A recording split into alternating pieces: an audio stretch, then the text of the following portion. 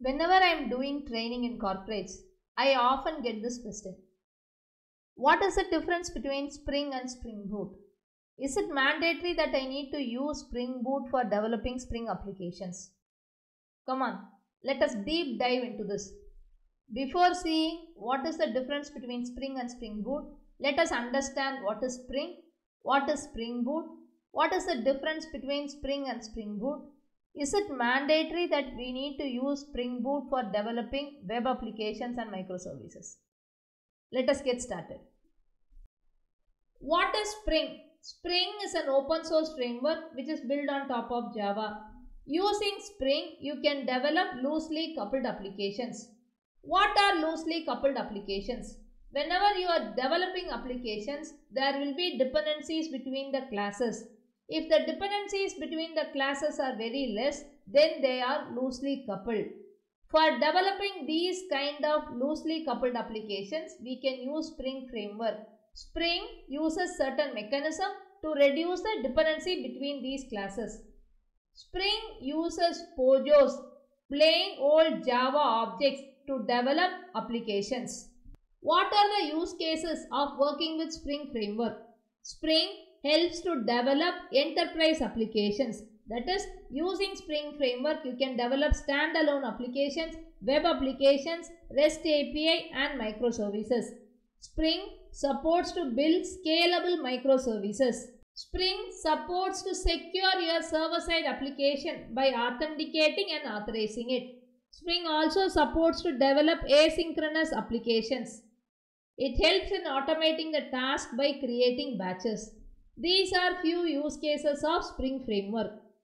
While working with Spring framework, we will be using certain modules based on our requirement. Now let us discuss about the modules of Spring framework. These are the modules of Spring framework. Based on your requirement, you can pick and choose the modules that you want. Suppose say you want to develop only standalone applications without any external dependencies. It is enough that you can work with the core container, which has the modules as core, beans, context and expression language. If you want to integrate your Spring application with the database, then you need to use data access and integration module, which has the modules as Spring JDBC, Spring ORM, object relational mapping, Spring OXM, object XML mapping, JMS, Java messaging services and transaction, web. If you want to develop web applications and REST API, then you need to use the web module, which has Spring Web, Servlet, Portlet, Struts. Then is AOP, Aspect Oriented Programming, to take care of the backend operations. Together with that, the other supporting modules are Aspects, Instrumentation and Test. Obviously, Test is for testing your Spring applications. So, these are the modules of Spring framework. Next, let us move on to the advantages of Spring. These are few advantages of working with Spring framework.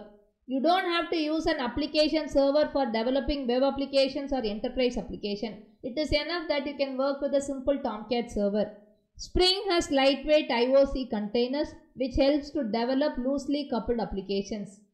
You can work with Spring framework even if your system is having limited memory resources, because Spring framework is lightweight. As I told you, you can pick and choose the modules based on what you want to develop. If you just want to integrate your Spring applications with the database, it is enough that you can work with the core module and the data access module. If you want to develop web applications, it is enough that you can select the web module. So Spring is lightweight. That is why it is very easy to deploy applications in systems which is having limited memory. Spring can integrate with any other framework, as in with logging frameworks, Quartz, timers, ORM frameworks like Hibernate, with MyBatis, with Struts and so on. Spring translates the technology specific exceptions into runtime exceptions. If you are a Java developer, you know that you would have worked with exceptions in Java applications, wherein you will be using your custom exceptions as checked exceptions. But in case of Spring, it supports only unchecked exceptions. All the checked exceptions that are coming from the backend database, it is converted into consistent unchecked exceptions in case of Spring framework. This means whatever exceptions are coming, they will be thrown to the console. Provides a consistent transaction management. Whenever you are integrating a Spring application with a database, the transaction has to be taken care of. Spring framework is responsible for providing consistent transaction management. Testing your Spring application is very easy because Spring framework works with POJO based classes. Okay, this is about Spring. We have learned what is Spring, what are the use cases of working with Spring framework, what are the modules in Spring framework, what are the advantages of using Spring framework. Now let us move on to Spring Boot. What is Spring Boot? Spring Boot is built on top of Spring. Spring Boot helps to develop production grade Spring applications which are ready to run. Spring Boot helps to bootstrap your Spring applications with the necessary jars. It means you can add all the third-party libraries without any fuss. This is the first place where Spring differs from Spring Boot. We will discuss about the differences later. Now, let us see what are the use cases that I can do with the help of Spring Boot. With the help of Spring Boot, you can develop standalone applications with no or little configuration. You can develop web applications, REST APIs, build scalable microservices, secure your server-side application. These are the use cases of working with Spring Boot. Now let us see what are the advantages of using Spring Boot. These are few advantages of Spring Boot. If you are using Spring Boot for developing a Spring application, it reduces the development time, effort and increases productivity. Why? Because while working with Spring Boot, it provides you with a starter project which is called a Spring Initializer. Whenever you want to add dependencies, it is not necessary that you need to go to the browser. You can pick and choose the dependencies that you want. Automatically, Spring Boot is responsible for creating your Spring application with all the necessary jars. This means even before you are starting your application, your Spring application is ready with all the basic necessary jars. With all the necessary jars that you have selected. Spring Boot has got embedded servers. It has got embedded Tomcat and Jetty server. So if you want to develop a REST API, you can develop it very easily. Spring Boot enables auto configuration. What exactly is the meaning of it? If you are integrating your Spring application with the database, you will be adding the dependencies specific to the database. In that scenario, Spring Boot understands that you need an in-memory database and it provides the configuration for H2. Number 1. If you are integrating your Spring application with the database, you will be adding the specific module in pom.xml. Spring Boot understands that you need a database and it provides you with the in-memory database H2. If you are authenticating your application by adding Spring security module in pom.xml, Spring Boot understands that you need the basic security. It provides a form with a username and an auto-generated password. If you are developing a web application, obviously you will add Spring web module in pom.xml. Spring Boot understands that you are going to develop a REST API or a web application, that is an MVC application. Spring automatically adds the embedded Tomcat server for your application. If you are working with reactive web, it automatically adds Jetty server to your application. Also, if you are trying to integrate your application with the database, you have added data JPA module, means Spring automatically enables the JPA repositories that are needed for your application. So this is called as enabling auto configuration. So auto configuration means in case of data JPA, enabling the JPA repositories. In case of database, automatically adding H2 database. In case of web, automatically embedding Tomcat server. In case of reactive web, embedding Netty server. In case of security, generating a form, providing the password for your application. Okay. The next one is Spring Boot starter dependencies. As I told you, if you want to develop a web application using Spring Boot, it is enough that you can work with a Spring starter project, which is called a Spring Initializer. It opens a window from which you can pick and choose the dependencies. So adding dependencies is not a difficult process while working with Spring Boot.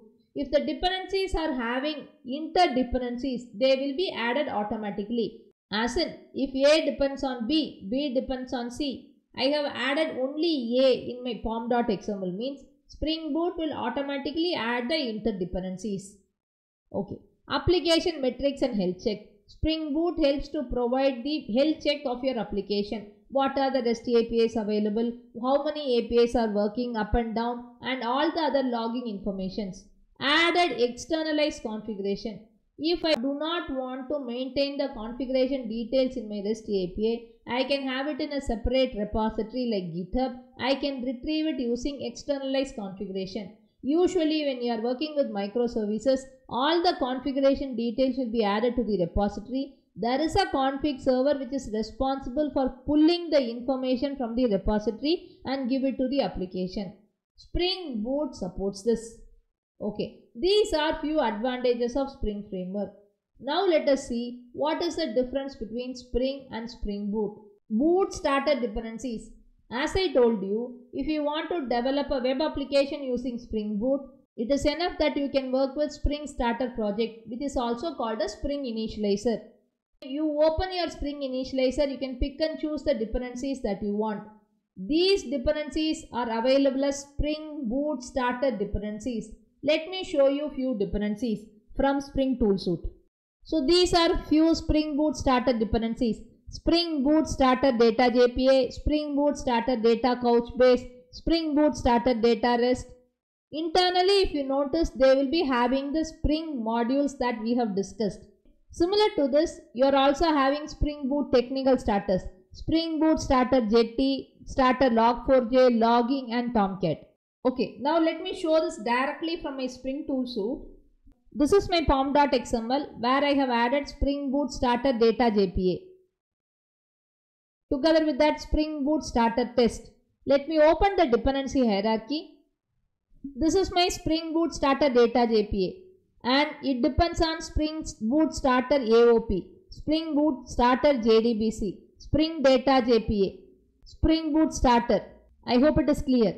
But if you notice one more thing, further down this AOP depends on Spring AOP. This Spring AOP depends on Beans and Core. This means Spring Boot internally depends on the modules of Spring Framework. The version of Spring Boot is 3.2.2. The version of Spring is 6.1. That is the difference.